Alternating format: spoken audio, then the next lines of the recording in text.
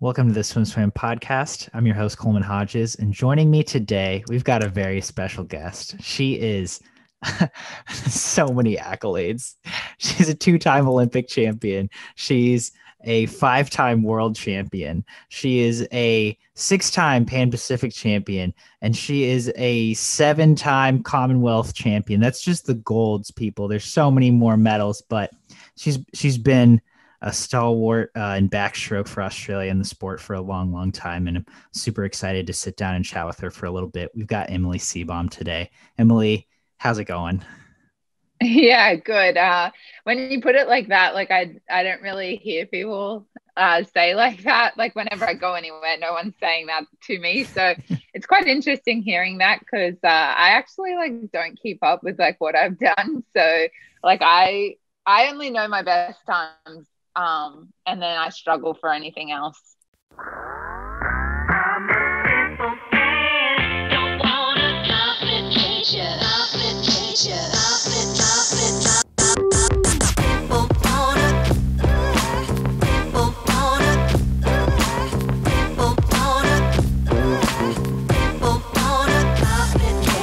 You don't whenever you go for a coffee, they don't say seven-time Commonwealth champion Emily Seebohm. Your coffee's ready.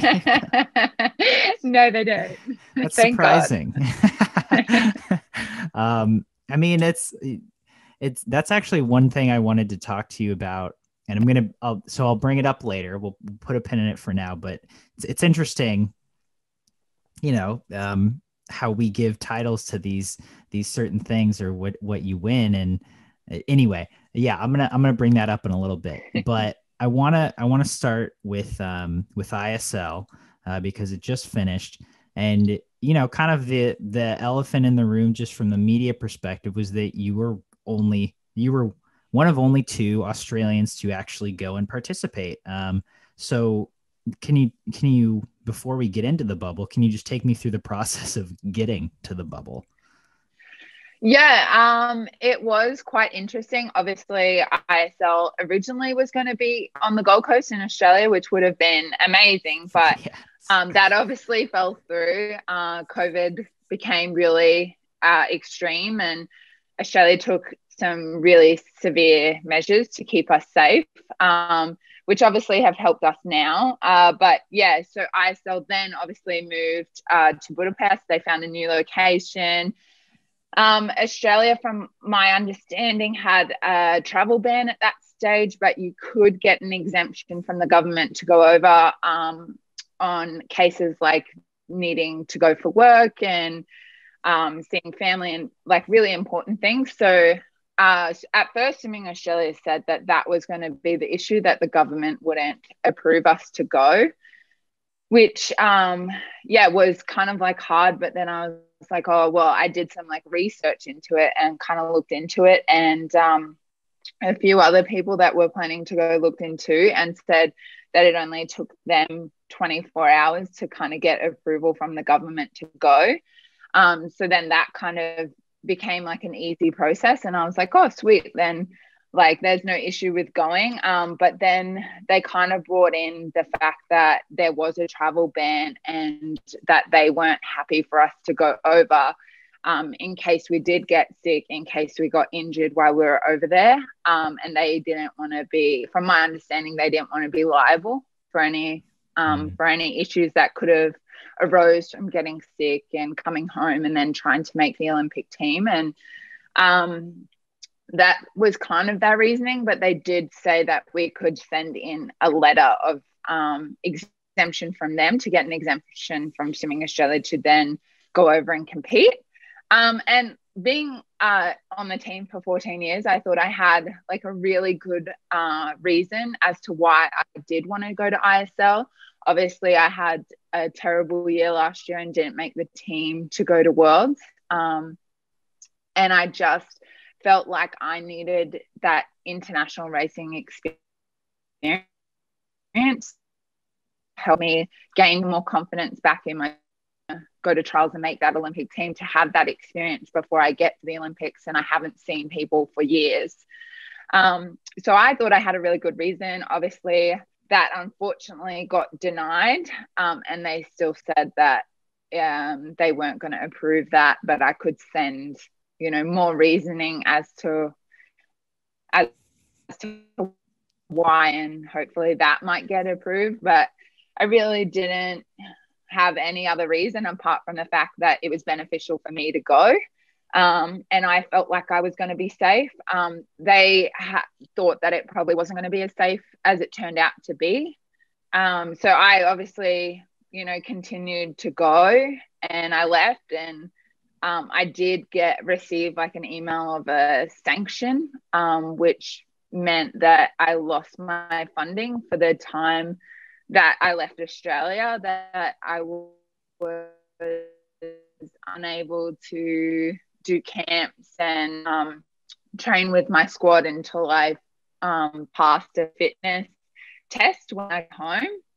And then from my understanding, I get, my funding back as soon as I land in Australia and I do a fitness test. But I don't really know what that entails. But I mean, like I've only been out of the water 2 weeks, and, I swam really well at ISL. So I'm not really sure if like what this fitness test will entail. But I mean, I've spoken to the head people at Swimming Australia, and they were really happy with my decision to go over. So I was confused as to why I still got sent the sanction. But I think, it's just trying to save them in case I did get sick or I hurt myself overseas and then I couldn't train and make that Olympic team next year. That does seem like a bit of mixed messages. But yeah. Okay. I mean, can I ask just like, how does that make you feel? I guess like I was like disappointed because I feel like, like as you just like said, all the things that I've done in my career, I feel like I've done a lot, and I don't really like, I didn't think I was asking too much in going, and that I felt safe going. And I just feel like I'm an adult, and like I can make a decision as an adult. And obviously like I've done like since like being over there and coming back, I've had almost 12 COVID tests, and they've all been negative, and I competed really well. And I feel like I've got some confidence back in my swimming, and like I feel like it's a positive step for me. So I mean, it's hard when your organization like didn't see that there was such a positive to going. That makes sense. Yeah. But that's really cool that you did what was best for you and that you did end up going. And I mean, like you said, swam really well, had a positive experience, got some confidence back. Tell me about the bubble. You were with Energy Standard, the defending champs. They have people from all over the world, yourself included. It's like, what's the team like? What was racing that much like? Tell me about your bubble experience.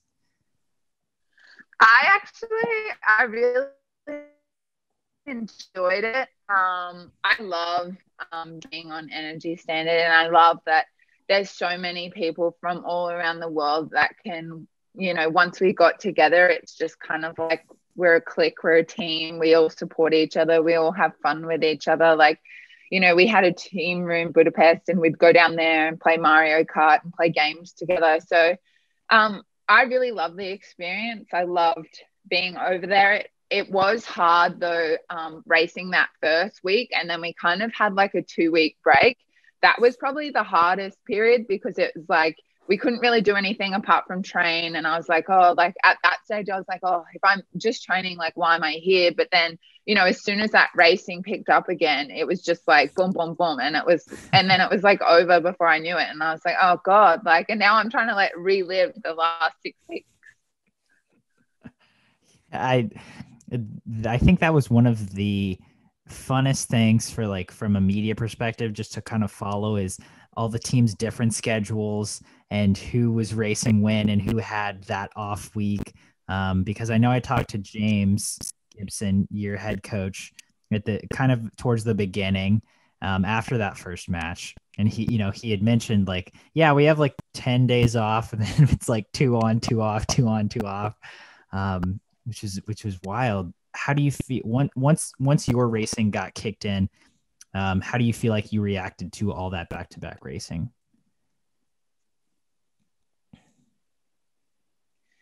Yeah, well, I've done a fair few of the World Cup clusters before, so I kind of took it as a bit like that.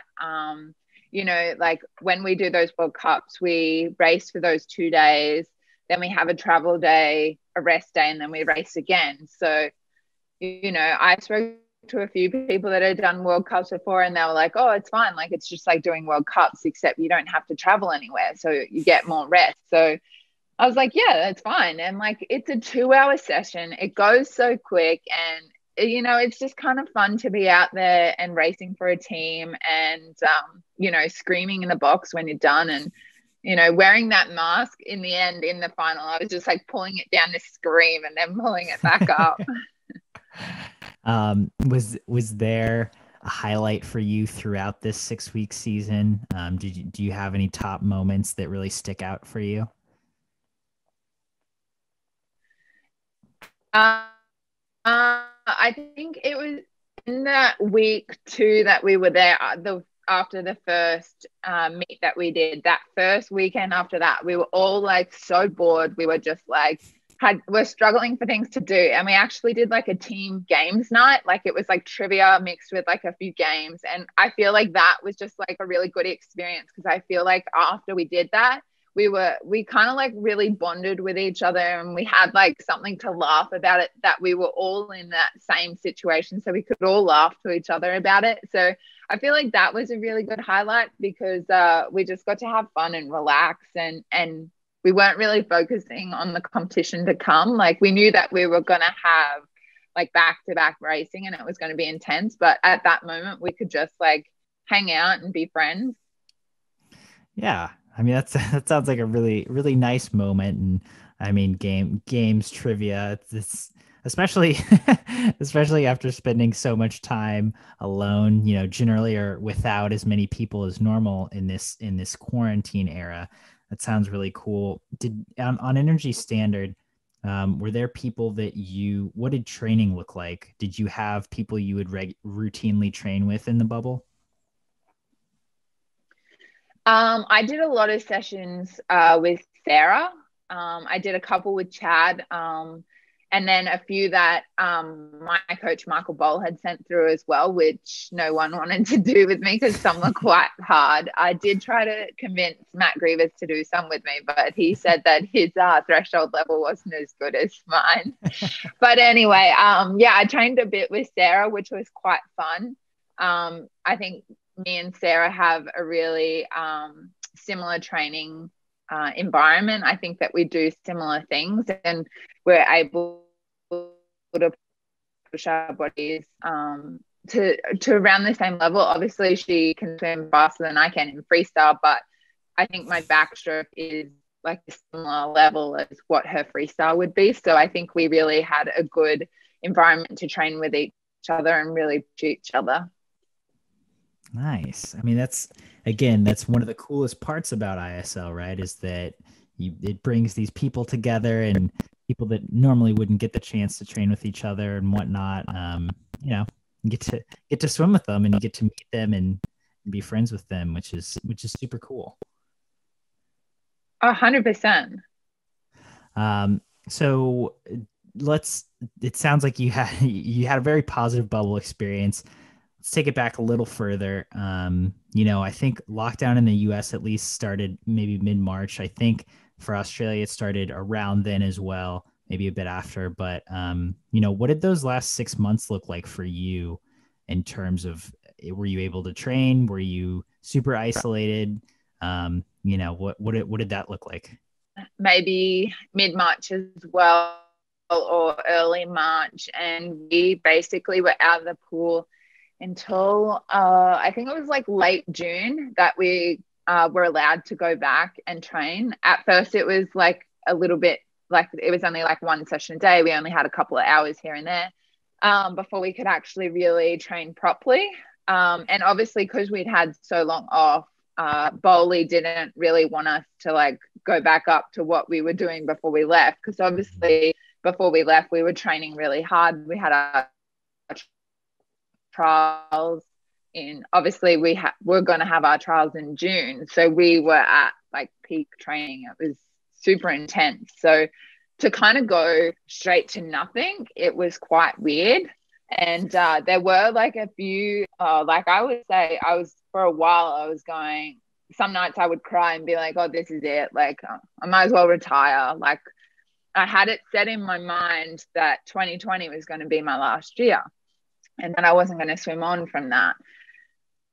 And then this happened and I was just kind of a little lost at first. And I was just like, oh, like, what's the point? Like, why? Like, I'm going to be 29 then by the time the Olympics rolls around. Like, I'm going to be so old. Like, I'm not going to be able to do it. Like, I struggle now, like getting super tired and super fatigued. And I was like, oh, I'm not going to be able to make it. And I would cry and cry. Like some nights I would just cry before going to bed because I'm like, oh, this is such a waste. Like, if I'm going to retire on this.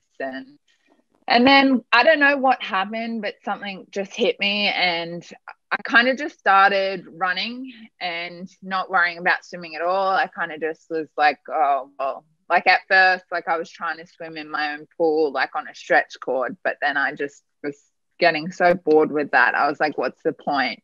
I'd go to the beach and I'd swim, 4K in the ocean. But then I was like, what am I training for? Because I can't get back in the pool. I can't race. Like, what's the point? So I just kind of just like left that.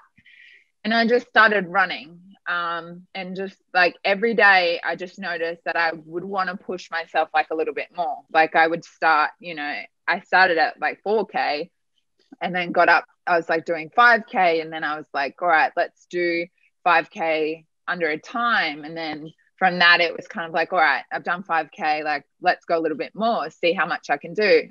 And then I started getting up to like 8Ks. And then I was like, I reckon I could do 10K. I'd never done 10K straight running before. And I was like, all right, I'll do it. And then I did it. And then I was like, all right, let's go 10K under an hour. And then under the hour. And I was like, all right. And then once I did that, I was like, all right, one day I just woke up and I was like, I want to do 15K. I want to see if I can do 15K.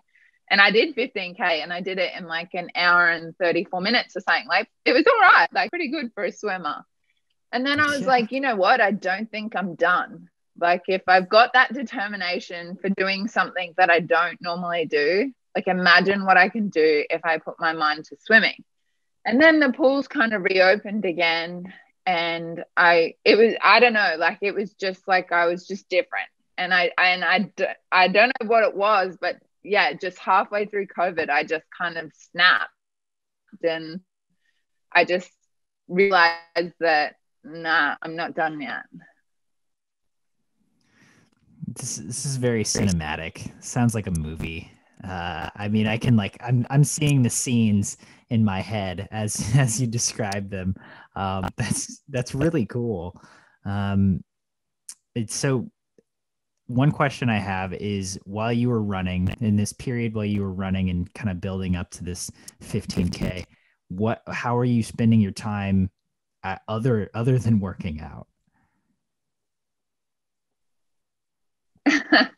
I wasn't really doing a lot. I was probably like, because normally when I train on the coast, my place is in Brisbane. I spend half my time on the coast, half my time in Brisbane. And I was, at home for the longest period I've ever been home since I was 14. Like being able to stay home for 2-3 months at a time. Like I've never had that before. So I was kind of just like playing around with little things and I wasn't really doing like anything exciting. I mean, the running was as exciting as it got. Obviously I have a horse, so I was still horse riding as well. So I was kind of, I was just like, I feel like I was just working out 24/7. I think I knew you were interested in horses. I didn't know you had a horse. What kind of a workout is riding a horse cardio, or is that just I mean, it just sounds mentally so refreshing.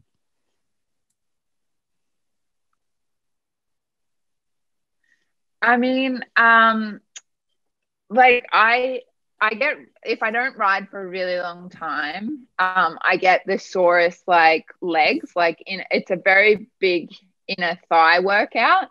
I ride bareback without a saddle, and I ride without, technically without a bit, just like a nose strap instead of like being too intense with the bit in the mouth, which is like less control of the horse, but it's more rider horse like understanding. Yeah. So we kind of like, we do a lot of trail riding. I used to do a lot of jumping, but then he had a leg injury that affected his shoulder. So we are not really safe to jump anymore. But a lot of kind of like just flat work, working on transitioning from like a walk to a trot to a canter. And then kind of, we just kind of have fun and just enjoy it most of the time. He loves just like going out and just running full pelt at things. So we do a lot of that. So what I'm hearing is your horse whisperer. Uh, Maybe. so that's super cool. And so you have this moment where you're like, I'm not done. And then you get back to the pools, and what I mean, do you feel like you came back to the pool with a new perspective? Was training different for you? Did you want to try new things, or what happened when you got back into the swing of training in June, July, August? Yeah, I think when I got back, I just felt obviously it was hard because at first, like, there was no competition, there was nothing coming up. And like it was still a bit like, oh, well, like, why am I back in the pool so early if nothing's coming? And then kind of this ISL coming, it came up, and it was just like a godsend because I knew that I really wanted to hit that I wanted to work towards that. And I think I came back like mentally stronger. Like it was nice for me to have so long out of the pool. Like in the amount of time that I've been on the team, like the longest I've had off at a time is maybe like, I think I took 2 months off after London 2012, and that's been my longest break since then. So it was crazy to think that I hadn't been out of the water for so long, and I just felt like so refreshed, and like mentally I knew what I wanted. Like I had like a clearer understanding of the goal that I was trying to achieve. And I think when I was just training constantly leading up to that, and I kind of was just seeing Tokyo as like, oh, once Tokyo's done, I'm done. Like, it doesn't matter what happens. But I think now coming back, I'm like, well, it does matter what I do, and I really want to do a good job of it. So do you think you will still be done after Tokyo, or is that more of an open-ended thing now?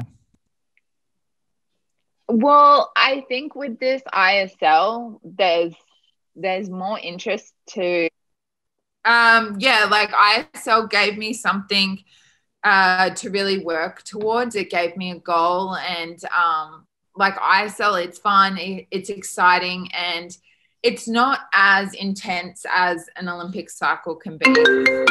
So what I'm hearing is that ISL could which I think is part of the reason, or a goal of ISL at least, is it could keep you in the sport for longer because you can do ISL for a year or 2 years or three. It's not that 4-year commitment.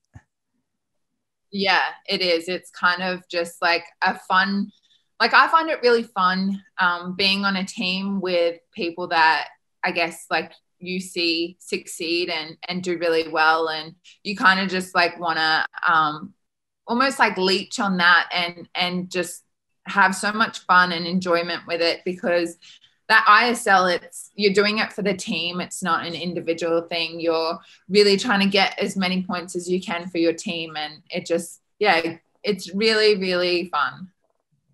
Yeah. So it sounds like you're in a solid place now. You're coming off the bubble. Your vigor is renewed, which is super cool. And so I want to shift gears a little and talk about, again, you've been in the sport for so long. One of my favorite statistics about you is that we're the same age. We're both 28. Um, but you've been swimming at an elite level since you were 14. Uh, I mean, at least, right? You've been on the Australian national team since you were 14, right? Yeah. Which is, I mean, you make your first national team that young. What is what is that like? Just being a kid, but I mean, being at the top of the top. Yeah, I mean, I didn't know it was going to happen that early on. Obviously, like I was a good junior swimmer as well. I think I made my first Australian junior team at like 11, so I was very young too. And then the only reason that I made the team in 2007 was our trials that year were in 2006 because Worlds was obviously in March in 2007. And the trials were in Brisbane, which is where I lived, where I trained. And my coach was just like, I think I made the qualifying time. So he's like, oh, well, it's just here. Like, we might as well just do it. And like, we obviously didn't have to fly anywhere. There was no like hotel needed. We could just drive to the pool. And, you know, I swam the heat, made it through, I think swam the semi and then made it through, I think in like lane 4 or lane 5. And I remember like before the finals, I was just like to my coach, do you think I'll make the team? Like I had no idea. And I was just like, oh, maybe I could. That was like the kind of like the first thing where I was like, oh, I think I could do this. And then I ended up dead heating to win. And I was just like, at that stage, I just had no idea the impact swimming had on my life. I think before then, everything I did was just kind of like, oh, whatever, I'll just give it a go type thing. And ever since then, it's just kind of been like an amazing roller coaster. Like to think of the fact that I've been on the team since I was 14. I remember telling a few people that at ISL, like because Sarah's been on the team for just as long. I think she was a bit younger when she made the her national team. So we were kind of talking about it. And then one of the girls on the team was like, oh my God, you're so old. And I was like, no, I was like, no, I'm not that old. And I think like that's when it hit me. I was like, I remember when I was 14 on the team and I looked at people my age now and I go, wow, they're so old and they're still doing it. And that's me now. And I like get out of it because I'm like, oh my God, I'm that old person on the team now. Really, it's really come full circle. Which I'm Yeah. 28, not very old. Certainly, certainly not in the grand scheme of things. But I mean, even in swimming, you know, it's like you see more and more. It's becoming more common for sure. But as a 14-year-old, it sounds like A, you know, you're just a kid, you're enjoying things. But B, it sounds like you got a very Australian perspective, which every Australian I've met is just like so chill. They're so relaxed. They're like, yeah, I'll like you said, I'll give it a go. And Yeah. so you make the team, the 2007 Worlds team, and it's a home World Championships. I mean, Yeah. did that kind of switch things? Like, I mean, did you feel pressure heading into that meet? No, I honestly, I think like the pressure thing didn't come to me maybe until I was like in my 20s. Like I feel like maybe before London that whole pressure thing came in, but before that I was just kind of like went to every meet and I was just kind of like, oh, I'll just do it. Like like it doesn't matter. And like I mean, it didn't even hit me. Yeah, like I think at that Worlds, I think I won the semis, I think, and like was going in first fastest into the final. And I was at this stage, I'm 14 and I'm still wearing togs. Like I was just wearing fast skin togs. And that was when people were wearing like legs. I was just in togs. Like, it was just kind of crazy. Like, I just didn't, like, it's not that I didn't care. It's just that I was like 14. Like, I was just like happy to be on TV. It's doing your thing. Just happy to be on TV. Yeah. It's awesome. And you still won a gold medal at that meet, right? In the relay. Yeah, the relay. I think I don't know if we broke the world record. We might have, but we definitely won the gold. And I was, yeah. I mean, being on the podium and you have Liesl Jones, Jessica Schipper, and Libby Trickett, I was like, kind of like, oh, whatever I do doesn't really matter. Like, I'm going to be fine. You did break the world record. I'm looking at it right now. You broke the world record and you have your lead off saying, it's all right.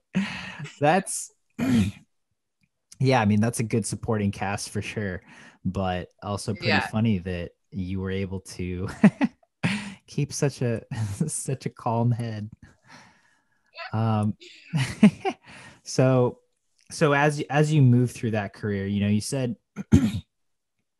pressure didn't, maybe started before 2012 Olympics. And so I have to wonder, what was the first Olympics like? You go in 2008. And I mean, what's your perspective on that experience? Yeah. 2008 was really interesting. Obviously, I hadn't really traveled much internationally before. I was only freshly 16.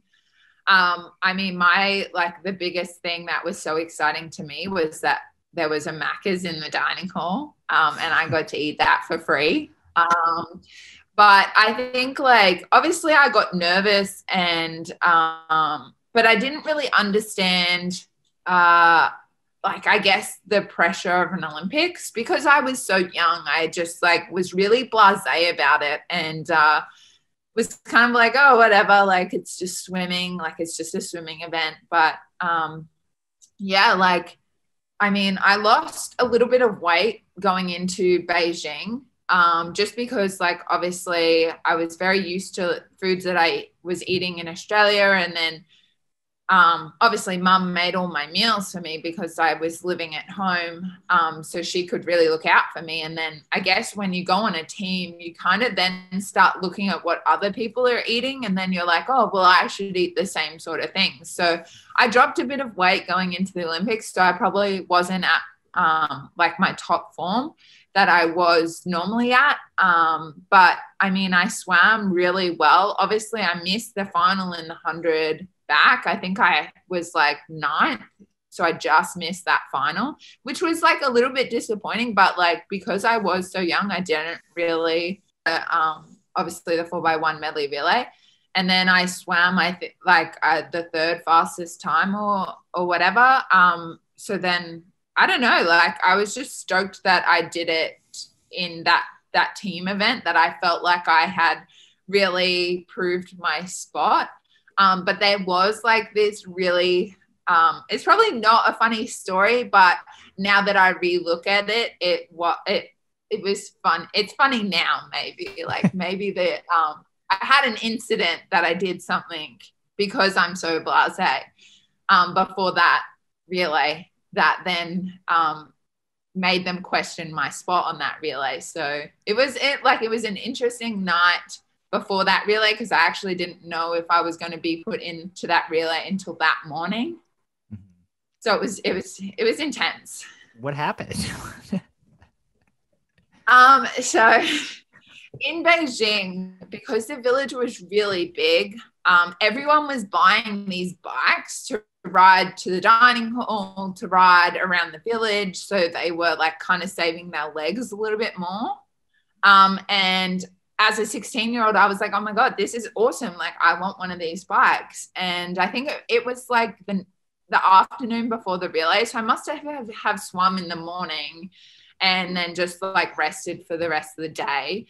And girls in my apartment were going out, they were running in, and I was like, oh, where are you guys going? And they were like, oh, we're going to go buy bikes. There's a guy would come to one of the village gates, with like a van of bicycles, and you could just buy them from him and he'd just give you one. So I was like, oh my God, I'm coming. Like, I want a bike too. Obviously I hadn't finished swimming, but everyone else had.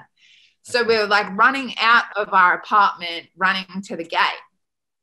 And we get there and the guy's like, oh, I've run out of bikes. He was like, but I can take you to my shop and then you can just pick out a bike from the shop. And like me, I was just like, oh yeah, sure. Like, yeah, I'll go to the shop. And like, I'm 16 with a bunch of, like, there was maybe like 4 or 5 of us or 6 of us. There was a few of us. So I felt like, oh, it's okay. Like, I'm going with other people. I'm not going by myself. And then we go to a shop. We're there for ages. Like, it just took forever to get these bikes. One of the basketball Australian boys, he wanted to buy a moped. I was like, that's ridiculous, mate. Like, why are you buying a moped? Like, what are you going to do with it when you go home? He's like, I'm going to leave it here. I was like, oh, classic basketball. Just like has so much money, just can buy a moped. Anyway, we get these bikes. We've been there for ages. I keep getting these calls on my Chinese phone, but obviously I didn't have, like, it was all Chinese numbers. So I was like, I had a feeling like it was my parents or my coach, but I knew I would get into trouble. So I didn't want to answer the phone, of course.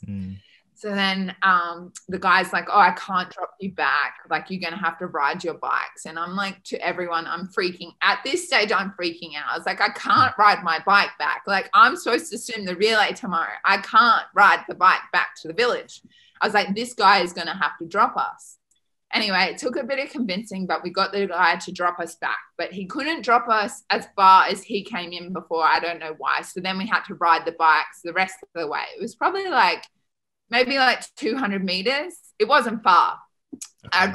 I'm riding my bike, and at the gate of the village, I can see my coach at the time, which was Matt Brown. His arms are folded. He's standing by the gate, and I ride my bike up. I like get off my bike, and he said, like, get off the effing bike now. He's like, you're in so much trouble. And I was like, oh no. Like, I was like, oh no. And he's like, everyone knows you left. Alan Thompson, which was our head coach at the time, he knows you left. You have to go see him now because you have to talk to him as to why you should swim the relay tomorrow. And I was just like, oh my God, I'm 16. I'm like, what am I going to say to him? And I remember, like, I went straight there. I went up to his room. He's kind of like, you know, what you did was really stupid. Like, we don't want to jeopardize this relay. This relay has to be really strong, blah, blah, blah. And all I remember saying to him was like, I've got this. I can do it. Just let me swim it. And then he was like, all right, like, I'm going to have a think about this and I'll let you know tomorrow. And I'm there. You know, like, then me and Matt walked to dinner together. We're having dinner, and I'm saying to him, do you think I'll be swimming tomorrow? And he said, honestly, I don't know. And then he's like, but you got to pretend that you are. You got to, like, go back to bed. You got to have a proper sleep, wake up thinking that you're doing it. And I did. And I think I got a text, or he came and saw me that morning, was like, you're doing it, but don't screw this up. And I was like, oh, okay. And then I swam that leg, and I was like, yes, like, I've done it. Like, I'm safe. Like, no one's going to be angry with me. And we got the medal, and we did that victory lap. And I remember walking straight up to Alan Thompson and being like, I told you I could do it. And he was like, don't ever do it again. And it was just like, I kind of like laughed it off, like, yeah. But yeah, that's what happened before that relay. Oh my God. Yeah, I'm like sweating over here. I knew you were on the relay, but I was still like, was she on the relay? Oh my, like, that was a great story. It's a great story. Yeah, it's a crazy story. No kidding, man. Okay, so just trying to get back on track.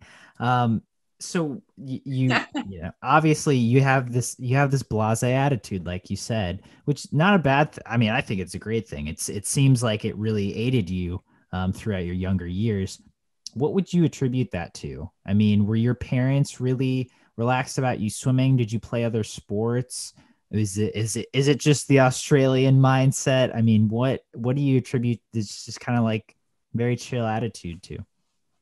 I think like growing up, swimming wasn't like honestly, when I was really, really young, I hated swimming. I was the kid that would cry, that would hide, that would scream. And my mom teachers learned to swim. So when she was working, we were obviously doing a lesson.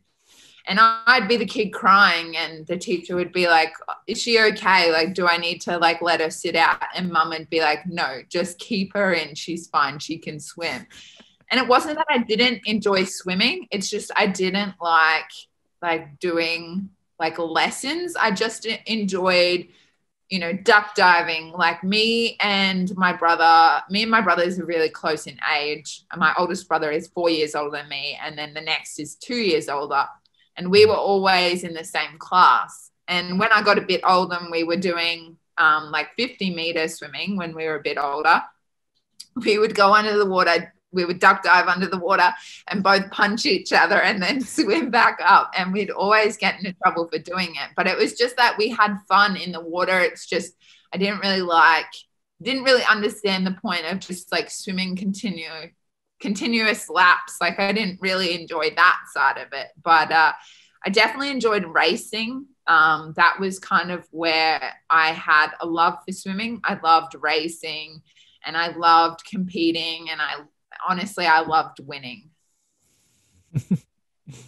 Makes sense.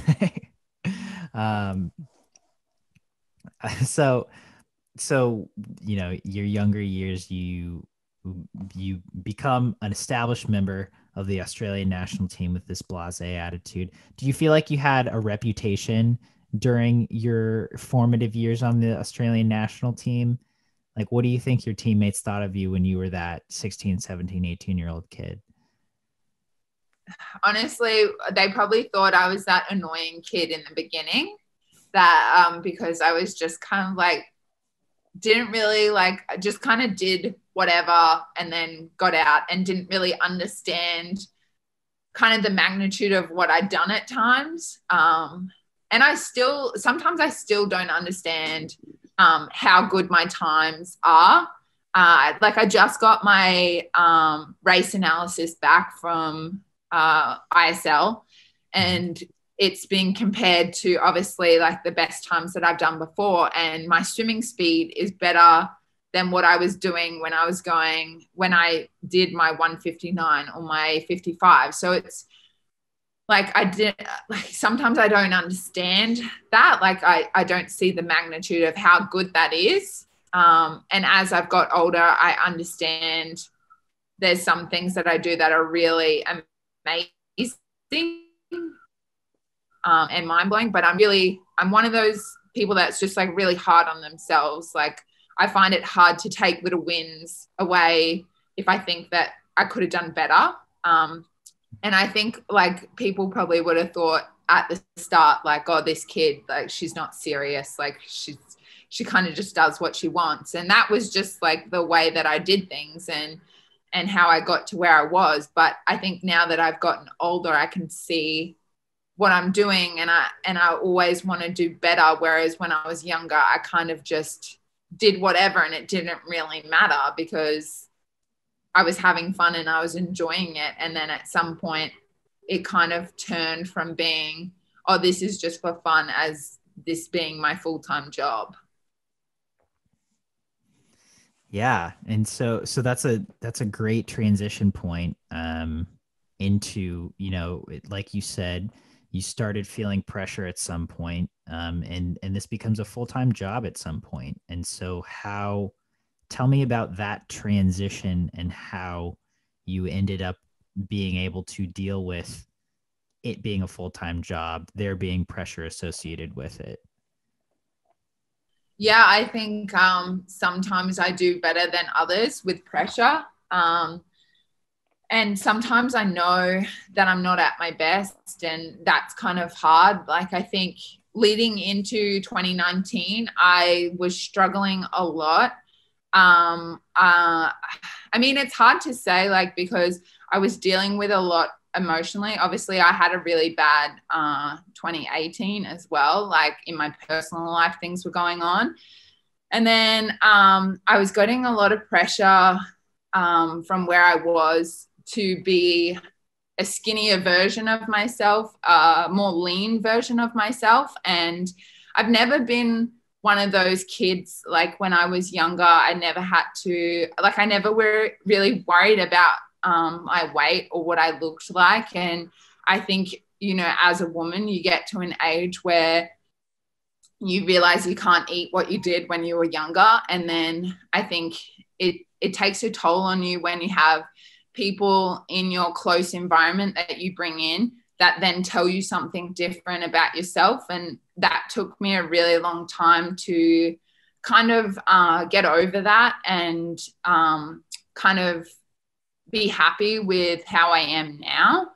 And like, still, like, it's an everyday struggle, obviously. Like, it's hard when you're a swimmer and you have to be in like the smallest workwear ever all the time. And like, I obviously feel a lot of pressure from, like, it's hard with social media. Like, you're seeing like a lot of different shapes of girls, but really like one shape is kind of like a lot of what you see. And then like being an athlete, like, you obviously have to look different. Like, you can't look like a normal person almost. And yeah, that was really hard. And I think that's made it was like a really hard year for me last year, trying to deal with that. And then coming into this year, it's just kind of about finding the confidence in myself. And obviously with my racing and like going to ISL was really important, because that gave me a chance to see what my racing is like in that international experience, and to be able to get that confidence back that it doesn't matter, you know, if I'm 1 or 2 kilos heavier than where I was 2 years ago or where I was when I was 16. Like, that's like, it's always going to be different, but that wasn't a factor in whether I could swim good or not. And I think it took me a really long time to realize that it's not a factor in whether I can swim good. Yeah. Yeah. So again, just processing. I mean, that's a lot of reality, and I think you hit it perfectly. Did you find this affecting you, how you were training? Did the mental strain of this affect how you were able to compete, how you were able to train for, I don't know, months at a time, for years at a time? Or was this an isolated period, or was this more of like a long process? Yeah, well, this was basically from like the end of 2018 all the way through 2019, and kind of like, it's obviously still there in my mind, and some days I'm better at saying like, oh, don't worry about it, than others. But there were like, I was over exercising to the extreme. There were like sessions where obviously in the morning I'd do gym, I'd do swim, then I'd go and do my own gym again somewhere else. I would swim in the afternoon, and then I would do like something else. Like, at one stage I joined like a netball squad, and I was doing that after training. And then for dinner, I'd have a glass of milk. Like, it like went to the absolute extreme. And like, I was disappointed in myself that I let it get to that before I actually went out and sought help. So that was like a really hard period for me. And like, obviously, like, it takes a long time to recover from that, but that, I think, didn't help me leading into 2019 and trying to make that team. I just knew that, I knew personally deep down that I wasn't going to make that team. Like, I knew it before I got there. I knew that I'd still been training well, but I hadn't, like, I knew that for me, I always feel like it's the year before that gives you that prep for that year. So I knew that my prep in 2018 wasn't going to get me to where I needed to be 2019. And I kind of knew that 2019 was going to be a really tough year, but I turned it around, and I found a program that I loved, and, I'm starting to feel more confident in myself. So, I mean, heading into a trials meet where, like you said, deep down, you're not going to make it. And I mean, I guess there's always a chance, but if you have that feeling, it's certainly hard to shake. How do you not just like crumple, right? Like, how do you not just like, why even here? Like, why even go? How do you get through that? How do you deal with that? How do you keep moving forward? Yeah, well, I guess I feel like I needed to go to just like give myself a realization that I'm doing this for more than just making a team. Like, I'm doing this because I do love it, that deep down I do love it, that I do enjoy that racing, and that I wanted to get better. And I think that I didn't realize how much I needed a change until I got there, and I was like, yeah, okay, like it's pretty obvious now, like I need a change. Like, I can't keep doing the same thing. And it's a great answer. Okay, so shifting gears just a little bit to what we talked about at the very beginning of the podcast. I introduced you with all these accolades you've won, all these gold medals and all these international medals, and I think as a member of the media, it is super easy for me for the media to get caught up in, oh, well, they won this medal at this meet, or they won this medal at this meet. The medals, right? I mean, it's like, that's things we make up. That's things like, I'm sorry, I'm having a hard time describing it, but it's swimming is much more than medals.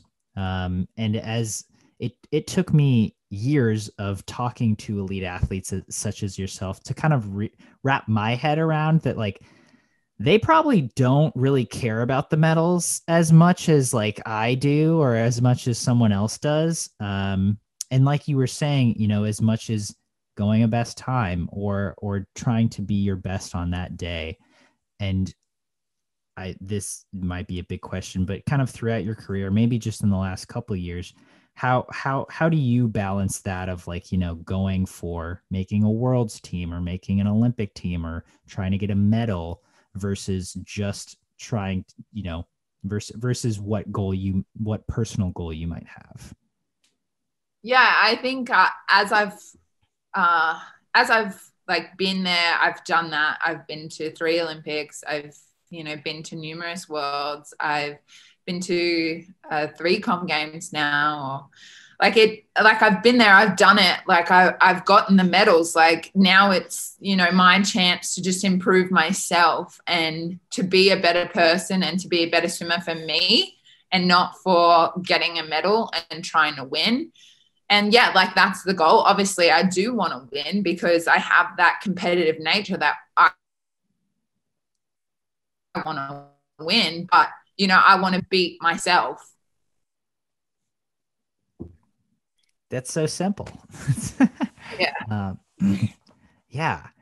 And I mean, did you go through a period where where outside goals were overshadowing your personal goals, or do you feel like you've been able to keep those personal goals at the forefront pretty consistently?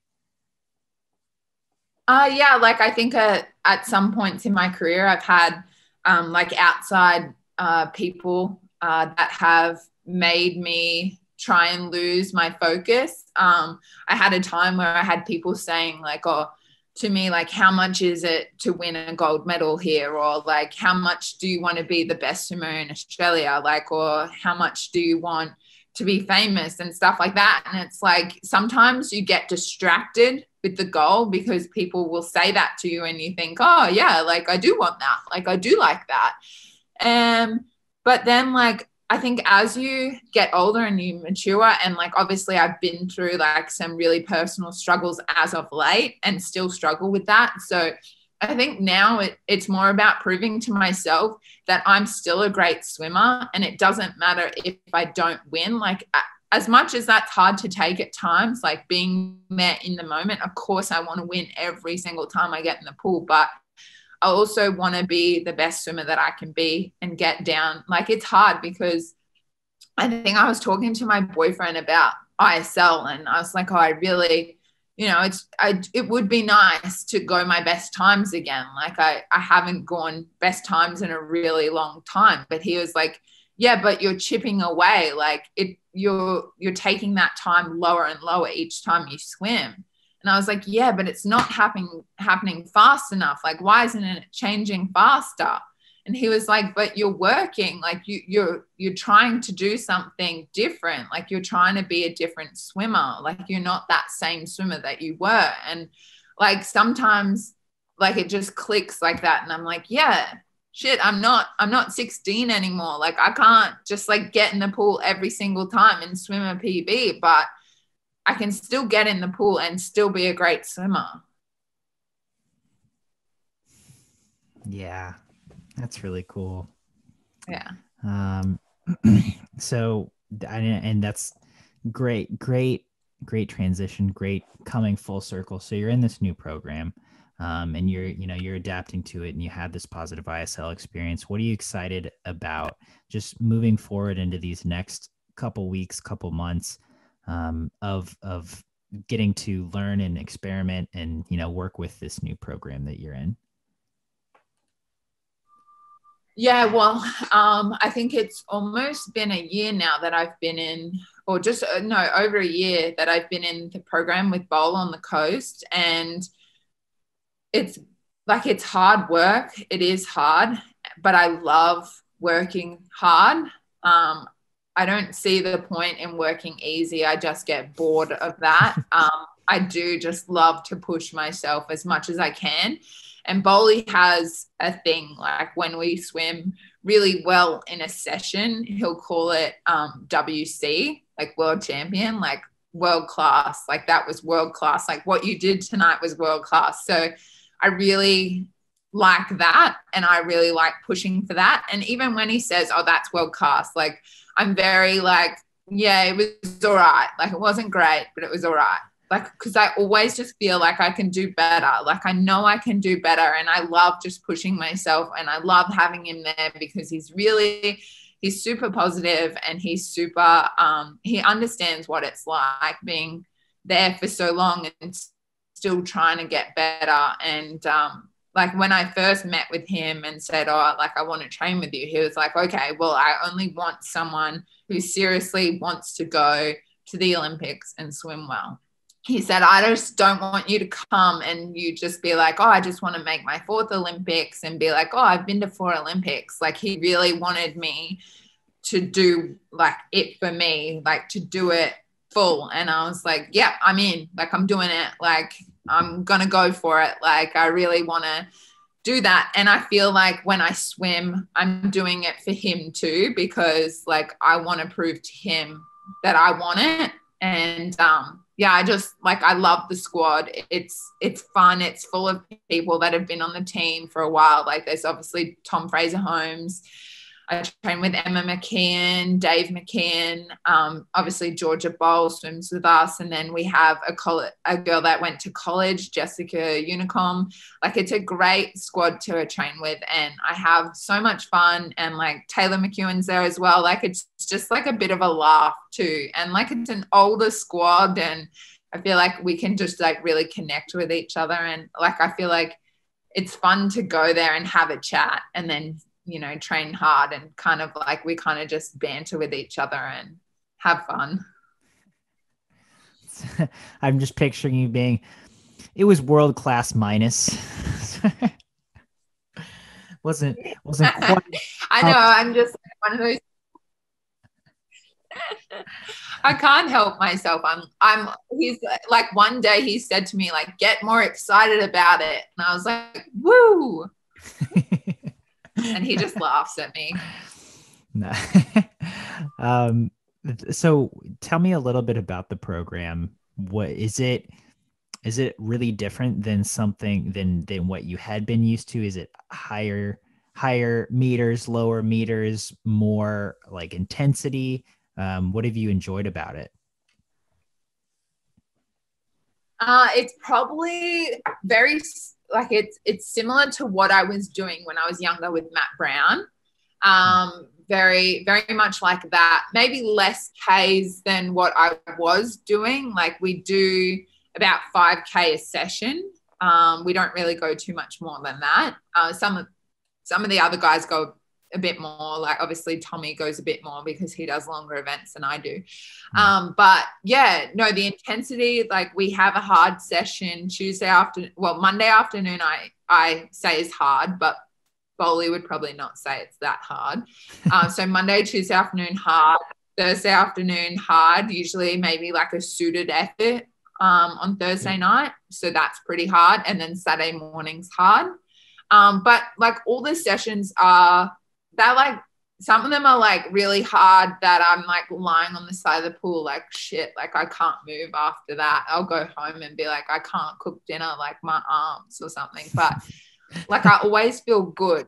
Even though it's like so hard I can't move, I'm like, shit, yeah, like I feel good about it. Sounds like a good fit, man. That's cool. Yeah. All right. I feel like I had one last topic to bring up. We talked about the training, but I don't know what it is. So we've been talking for an hour. I think we're at a good stopping point. But thank you so much for taking the time, Emily. Do you have any parting thoughts before we sign off? No, you've honestly just killed an hour of my quarantine that I won't have to ride a bike because I just get so bored in here. So thank you.